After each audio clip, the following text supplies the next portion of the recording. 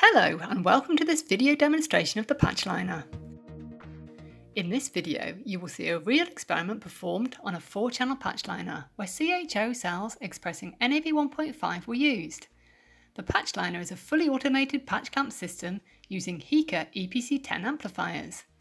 In this 4-channel Patchliner, one quadro amplifier from HEKA is used. For an 8-channel Patchliner, the experiment is performed in exactly the same way, but 2 quadro amplifiers are present, and 8 cells are recorded simultaneously, rather than the 4 shown in this video. This is the consumable for the Patchliner, the MPC16 chip. There are 16 chambers. The borosilicate glass substrate is sandwiched between 2 plastic moulds, making microfluidic channels. The consumable is the same regardless of whether you're using a 4 or 8 channel system. In this 4-channel system, 4 wells are filled and used before moving on to the next 4, and so on until all 16 chambers are used. Here in red you see where the internal solution is present in this U-shaped channel. The thin blue line is part of the external solution fluidic. The cell sits at the crossing of the 2 channels. Here we see the software of the Patchliner system, and the system itself is seen in the bottom right corner. On the top left we see the Patch Control HT software controlling the robot. There are different commands for controlling both the amplifier and the actions of the robot. On the top right we see the oscilloscope window and the amplifier commands. To start an experiment, the user presses the play button. The user is prompted to check that the chip is loaded, the correct position selected, the experimental parameters are set correctly, and that cells and solutions are loaded.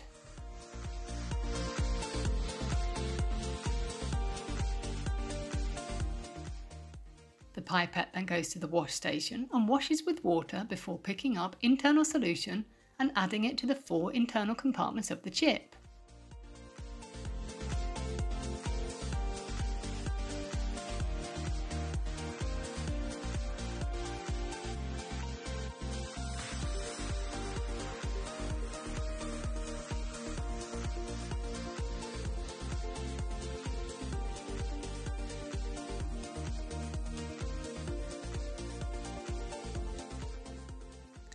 The pipette then washes again at the wash station, the chip moves into the measurement site, the measure head moves down, and the pipette picks up external solution for the 4 external chambers of the chip.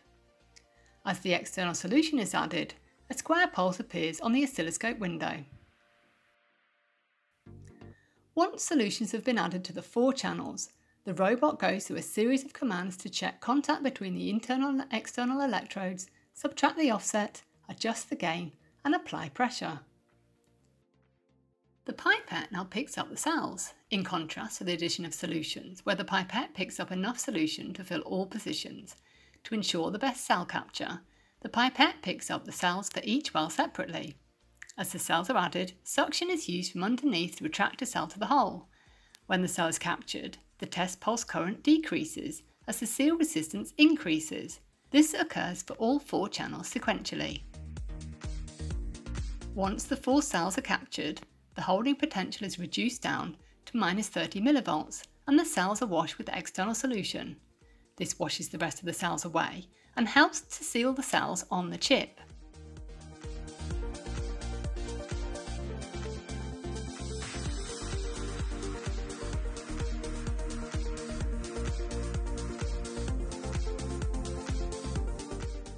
Next, the holding potential is ramped down to -100 mV and suction is used to get into the whole cell configuration.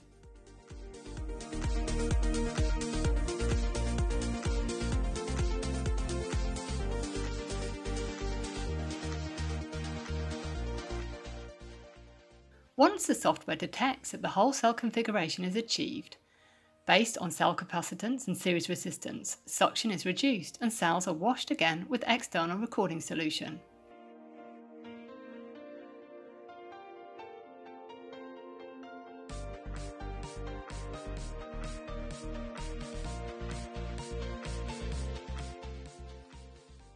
After addition of the external solution, the cell capacitance and series resistance are compensated automatically. The Patch Control HD software checks parameters such as seal resistance and disables any cells that do not pass the quality control criteria. In this case, all 4 cells have more than 500 megaohm seal resistance and are ready for the experiment.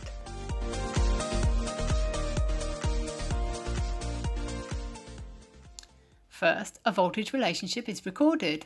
The IV automatically displayed for all enabled wells. The raw traces are shown in the oscilloscope window.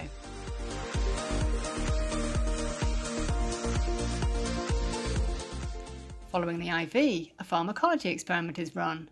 A continuous voltage step protocol from a holding potential of -100 mV to 0 mV is run.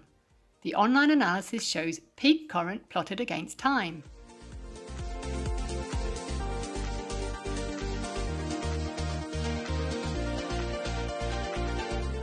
After a short period of time, the cells are washed with external solution, indicated by the vertical grey line.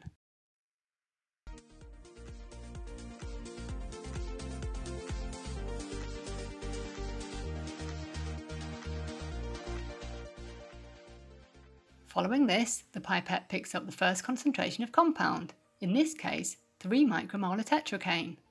This is indicated by the next vertical grey line and the light blue colour.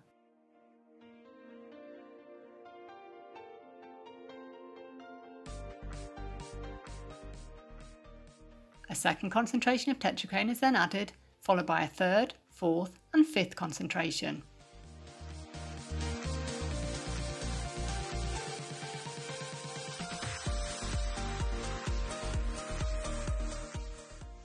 At the end of the experiment, the pipette is washed and the chip wagon moves out of the measuring position.